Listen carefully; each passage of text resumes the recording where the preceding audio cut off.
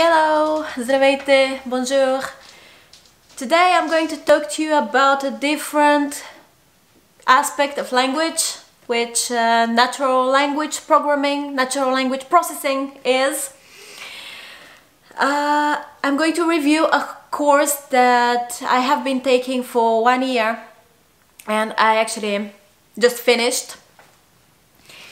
The thing is, I am very interested in machine translation and natural language processing. However, my master's degree was simply computing, or even computing for people who graduated from something else. So, as you can tell, it was really quite general. So what I did was, I took this 1 year long module from SoftUni, which is an institution, educational institution based in Bulgaria, but mostly online and right now fully online. The module consisted of 4 separate courses: math concepts for developers, data science, machine learning, and finally deep learning. I'm now way more confident in my knowledge in these fields, and I feel like I can really do research linked to natural language processing and of course the topic that I am most interested in, which is machine translation, which is what Google Translate does, for example. So during this course we had 4-hour lectures once a week. The lecturer was amazing, at the same time a genius and super kind, which is a rare and lovely combination. And to be honest, I would not listen to the lecture live, but rather I would play it 1.5 speed later, since time management has been problematic for me and for everyone else from what I've learned. Then there was, most of the time, there was also some homework to do, and most importantly there was a big project at the end of every course, every one of the 4 parts. This project was like a research paper, but not as rigorous, because obviously we were just beginning work in the respective field. Yes, and then we had, following the submission of these projects, we also had a short viva voce with the lecturer, and we were graded. An interesting fact is that I almost slept through the viva voce of the final project, the most important project, because you see, I had spent over 10 days working intensely on neural networks and all, but I did not take the time difference between France and Bulgaria into consideration. So I had to run down the stairs, and it was fine. I was like 2 minutes late only. I thought I was waking up an hour early to have all the time in the world to prepare.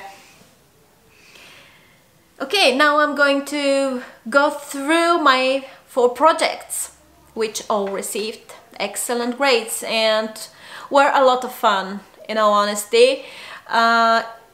They were tough to do. There were moments when I was really feeling stressed out, because although I have experience with writing research papers, this was so different because it involved code. By the way, I forgot to mention, work was done using Python. So it's really, I had never been faced with the reality of this has to work, this just objectively has to work. When you're writing a research paper linked to literature or language learning, this is not the case. You can just end up feeling confident or less confident with different elements of what you've written. But here it just had to work. You're literally pressing a button and it will compile, or it won't, or it will have errors. And if it has errors, you have to go back with full understanding of everything you've been doing, everything the computer has been thinking you've been doing, and fix the mistakes. Or if you cannot fix the mistakes, just leave it all together and do something else. I will certainly try not to bore you with these projects. I'm just going to give you an overview of what I did. This is the first one for the Math Concepts course.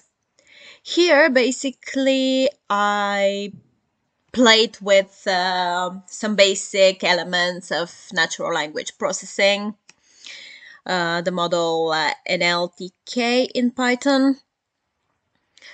I used the text of The Raven by Poe and its translations into French and Russian. So I tokenized the text, that is to say, I divided it into words in all languages. Well, then I found the number of characters in each of the versions and an average number of characters per word in them. Then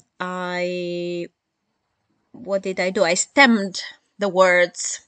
Like I removed any sort of prefixes and suffixes that I have. These are already functions within Python, by the way. Yeah, so I did that in all languages. Then I did some lemmatization, or looking for the root of a word. And I made a table to check how many of the words in each language were in fact changed by me applying this function. If many words were changed, this means it worked well. Many words were reduced to their root. Alright, and yeah, this goes on and on with all texts. Plus, I tried two different algorithms, two different functions that are present in Python, and trying to evaluate which one works best. Also, I try to see how many of the words are not present in the dictionary, which means they were reduced to a root that is no longer a dictionary word. All right, yeah, that's basically it. I tried to do, yeah, with the Russian dictionary, it didn't even work because of the decoding of the Cyrillic alphabet, but that's fine. It was perfectly fine to even try something that doesn't work. We were encouraged to just leave it there. Okay, then this was Math Concepts for Developers, which dealt with so many things like vectors, matrices, angles, cosines. All these things were pretty hard for me, but we were encouraged to focus on what interests us personally. So I was happy to discover the beginning of what would be my research into natural language processing.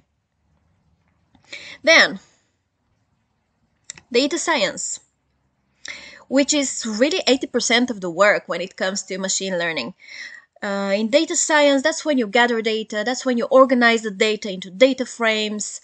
We get the different entries of data, but we also have the different features by which we can compare the data. We do feature selection, feature engineering, if we come up with the features ourselves. So here what I did was I talked about Hemingway and Faulkner's fight about who is a better writer. Faulkner claiming that Hemingway is not as good of a writer because he uses very simple words, and on his part, Hemingway is saying that it's sad that Faulkner thinks that big words are so important and that it is them that measure how good a piece of writing is.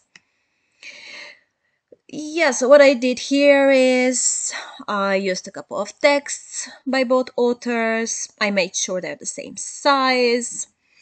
And then I did feature engineering. I thought of some features that can make one evaluate how complicated text is. So there's the number of sentences, there is a number of characters per sentence, words per sentence, unique words that are not repeated, the proportion of unique words. What else did I do? Again, it all required tokenizing into words, into sentences as well. I shaped this into a little table. I continued adding characteristics. I did part of speech tagging, which shows what part of speech a certain word is. Again, it's a ready function.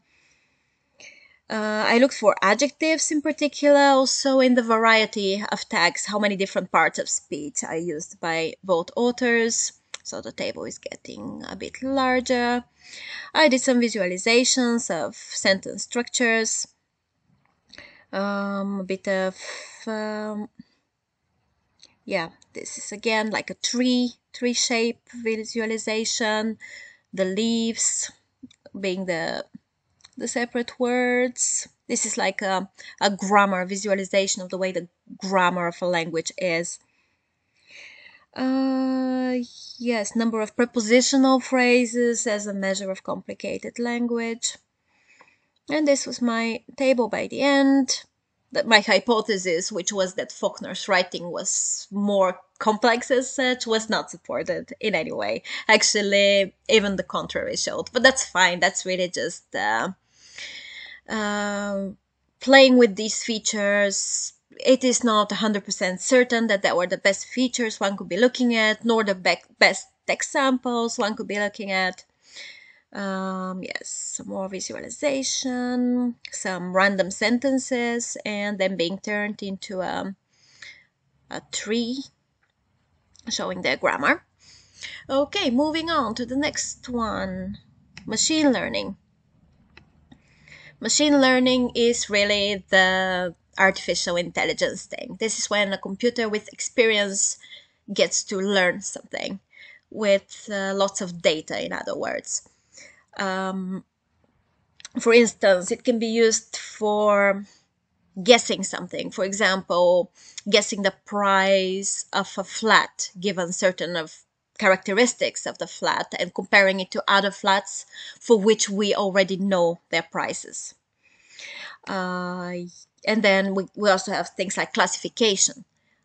For instance, a type of flower based on the features of a flower, its leaves, the way its angles, the way it looks, its color, different types of characteristics, features. The computer algorithm can guess what kind of flower it is, given a set choice of flowers. So again, going back to Faulkner and Hemingway, this time it sounds a bit more boring, but it's actually quite complex compared to what I had done with the data. Here, the algorithm tries to guess if a certain sentence is from Hemingway or from Faulkner. So I got the complete works of the two authors. I got some samples of them. Again, a data table which had the author and each sentence of all these sentences. Again, of course, the data had to be worked with beforehand or pre-processed, as it's called, tokenized into words, in addition to being tokenized into sentences already. There's some visualizations of the most used words. Here a good thing is to remove the so-called stop words or very often used words like the pronouns or particles. And then I tried several different algorithms for training the data. Again, some common vocabulary. There's the scores, SVM, another machine learning algorithm. And basically it was a comparison of how well each of these algorithms does the job of predicting correctly who the author of a given sentence is. And then I added again work in progress that I wasn't confident with. That's more linked to the next part, neural networks, which are deeper networks through which computers can learn. I'll show you this last one now. All right. So here, this was not linked to Faulkner and Hemingway now. This was just a simple translation algorithm. It sounds very simple, but it actually acquired a lot of training. I used some ready dictionaries which were based on the sentence as a unit, French and English sentences that are fed into the algorithms. And these are big, big algorithms. That's the difference between machine learning and what that was, the last course, deep learning or neural networks. It's just that the algorithm is much larger, and the inner parts of it, we don't even know what they do practically. The more insight you can earn into what is happening, the better. But I did not get to understand everything about what's going on. And yet I spent a lot of time on it, and I really felt my knowledge building in and feeling satisfaction with this. Okay, so data loading, observations about the data. This is always needed.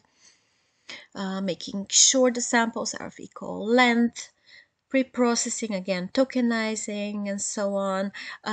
Turning words into, basically the computer cannot make any sense of words, so they have to be turned into numerical values based on the whole vocabulary or all the words that are being used. There are different ways to do that. Yes, pre-processing, and then the different neural models. Simple RNN, bidirectional RNN, and a bit like in the case with the previous project, just comparing the results, seeing where they are best. And once I got the best results, I felt that I went on to tuning the algorithm, making sure some little changes in the parameters could be applied in order to achieve the best performance possible. Then evaluating the model, visualizations, of course. Okay, I won't bore you anymore. That's what I wanted to show you. Thank you very much for tuning in, and I will be happy to talk more about machine learning and natural language processing, machine translation in the future. If you have any questions that are not super complex on the topic, please feel free to leave a comment. Thank you very much. See you next time. Bye bye.